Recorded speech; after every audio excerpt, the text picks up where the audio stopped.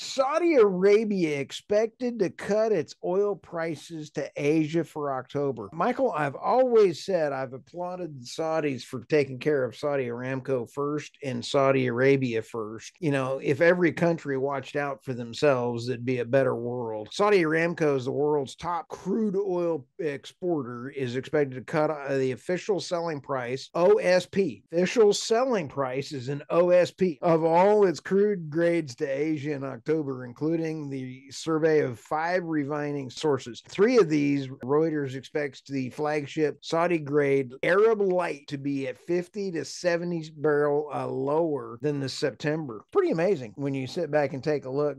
Where this is also playing out is you're seeing Russia, I am shocked, is applying, and they are looking at their production numbers